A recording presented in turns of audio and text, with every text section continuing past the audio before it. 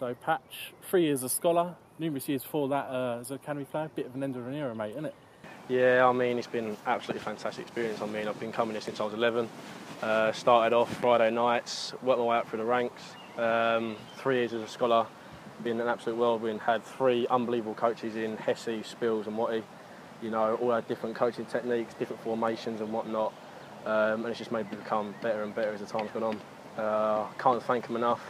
And it's one of those experiences you don't want to end being a part of this football academy as a player, let alone on the coaching side of things. So yeah, as a player, it's been unbelievable. And I do have to say, and I'm not saying it's just be nice, I'd say your progression from where you started as a scholar to now has really been quite remarkable in a way. Would you agree with that? Yeah, it's been. I put a lot of hard work and determination into the way I've been playing. You know, I've taken on board what Spills and Hesse taught me in my first year. Spills last year, my second year, and then even more with Watty this year. Learning more of the actual semi-pro side of the game, the technical side with Spills. But yeah, a lot of hard work, a lot of graft, but it just shows it's able to come to anyone. If they put their mind to it and they listen to what their coaches are telling them, and they make sure they're doing things properly, not mucking around, and you know, doing drills properly. And when they're asked to do their certain things or go away and do individual stuff, especially at the age I am now, and the AEC scholars are coming in, by the time they turn 16, you should be hitting the gym and working on your own personal development and all that kind of stuff. But yeah, it has been an absolute whirlwind, and I can't thank the boys enough about how well I've done and where I am now compared to how I used to be. And obviously alongside that, you've really done really well in your coaching as well, and a staple down here at Mostyn on Mondays and Fridays. Yeah, I can't thank Dino enough.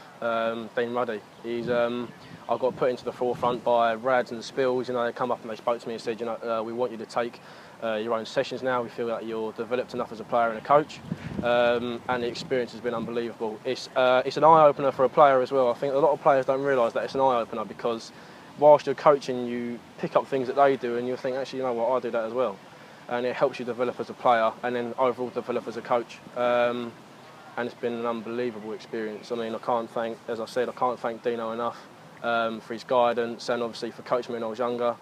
Yeah, it's been unbelievable. I mean, I love coaching the boys. They're all a pleasure to coach, across both centres at Maplestone and at Brompton. Yeah, it's been brilliant.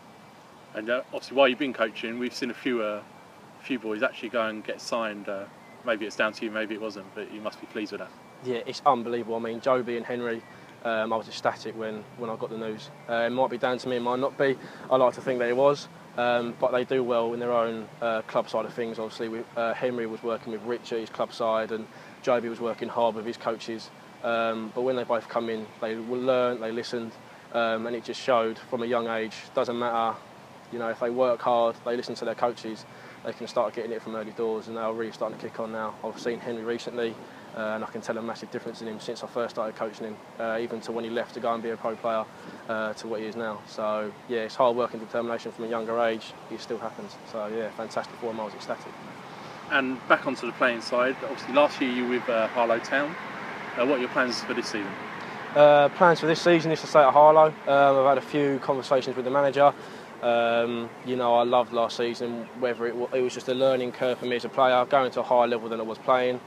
You know, I managed to get my last game of the season away at Leatherhead. You know, obviously the other side managed by Jimmy Bullard.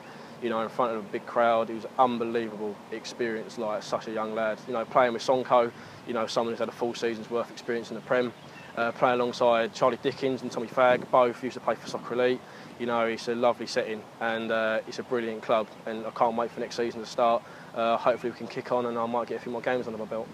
And lastly, obviously as we've been saying, you've been at sea for such a long time. Is there any sort of really standout memory you've had? Standout memory, I can't pick up one, but if I really had to, it would be the Gillingham game recently in my third year, where we drew 2-2, fantastic game of football to watch. Or when we played against Norwich at Harlow Town, quite possibly one of my best games, and I played for Soccer Elite, and one of the moments of which the Harlow managers and staff actually picked up on me watching the game.